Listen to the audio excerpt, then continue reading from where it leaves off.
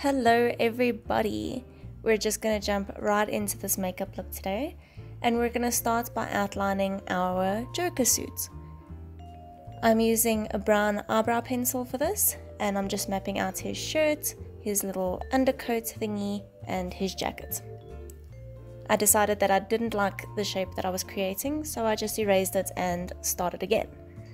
Using some kind of pencil to outline your drawings and your creations before doing them gives you this opportunity to erase and fix before it's too late.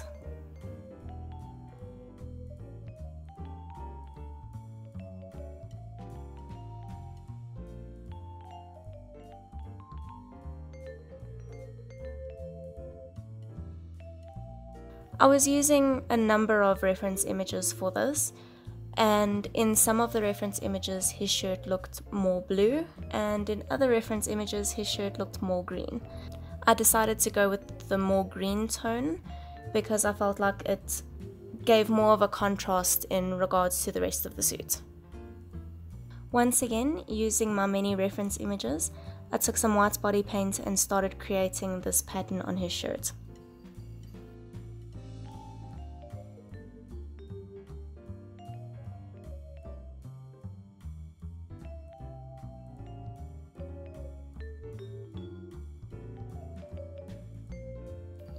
Not many of the reference images showed the pattern clearly, but to me it seemed like there were a lot of circles and spots, so I sort of just used that as a guideline and just created my own mishmash of the pattern. Once I was done creating the pattern on the shirt, I then went in with some black body paint and just drew those lines to indicate where the shirt ties. I then made buttons using black body paint, just creating little circles and highlighting them with a white body paint. I didn't make these too detailed. I then went in with light brown, dark brown and black eyeshadow and created all the shading on the shirt. I created a shadow along the seam where the shirt has now been closed with the buttons. I did some shading underneath the collar and also on the shirt where it would be underneath the undercoat.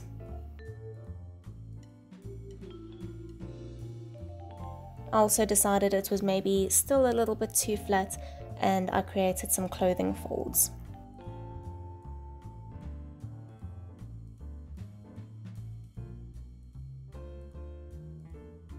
Once I had created the clothing folds, I decided that my shading was maybe a smidge too dark. So I took the same brush that had the green body paint from the shirt on it and just tapped that gently across the shading just to soften it a little bit.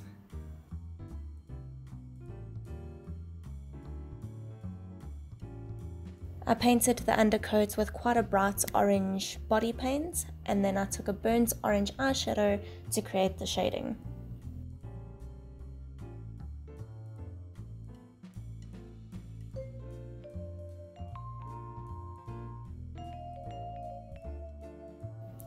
I shaded underneath where the undercoat was overlapping.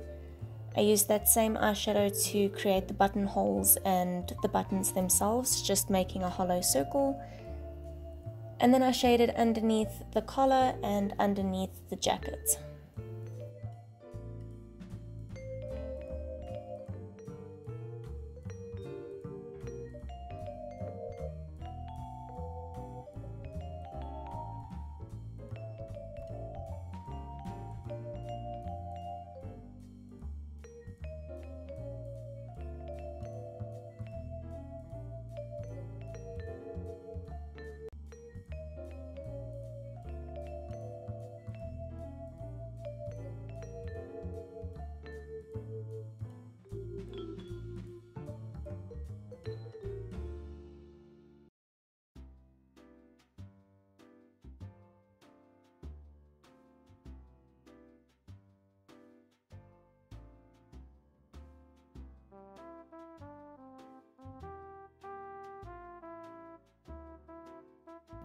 I also created some clothing folds using that same burnt orange eyeshadow.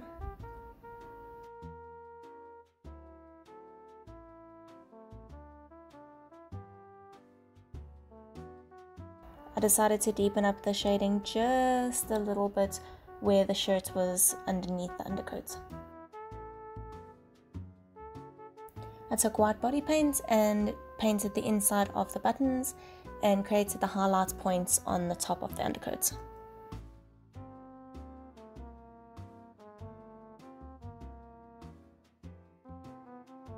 I mixed red body paint with a teeny tiny little bit of orange body paint and started painting the jacket.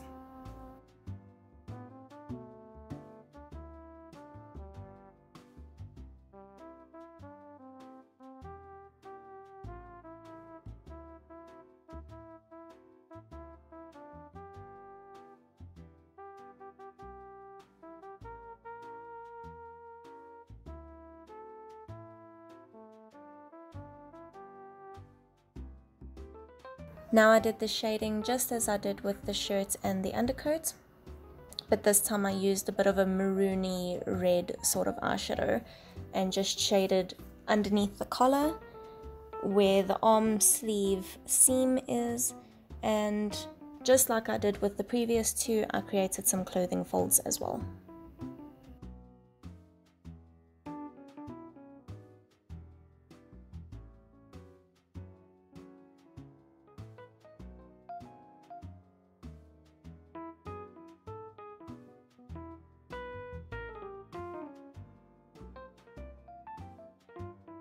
Please excuse the random little shoulder jigs that I keep doing. I was really enjoying this body paint. I did some shading underneath where I thought the collars were sticking out over the jacket.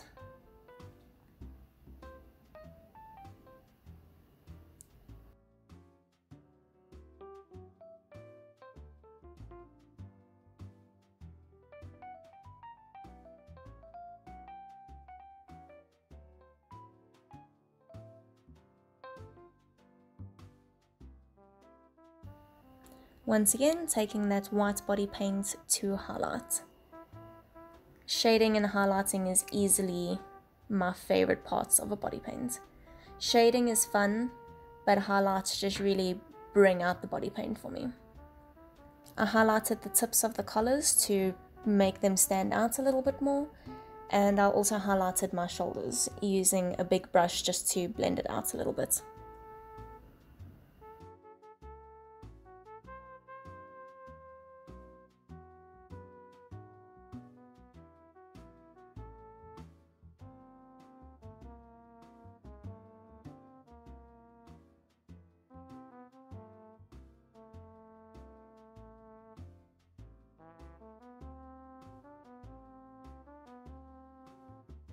I took some brown eyeshadow to create the shading on my neck to make it appear as though the shirt is casting a shadow on my neck.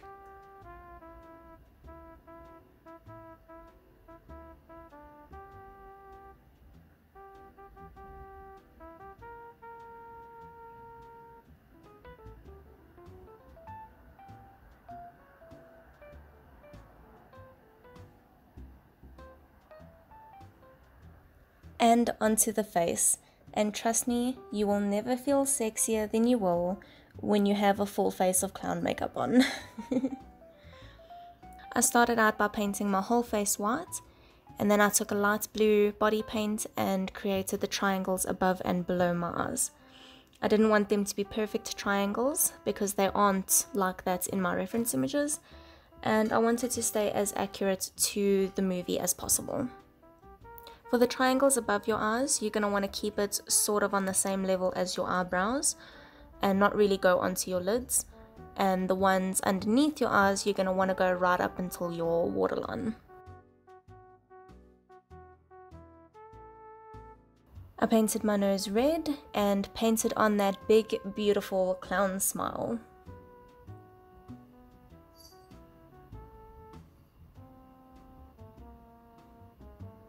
I then took some grey eyeshadow and just shaded in all the wrinkles and creases in my face, just trying to make myself look a little bit older. I also contoured my nose just to make it look a little bit smaller, and I also contoured along the tip to make it look more pointy.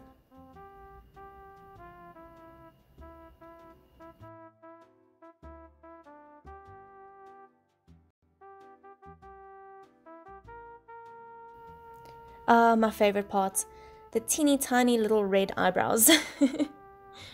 And now you are done, and you can go spray your hair green and terrorize Gotham City.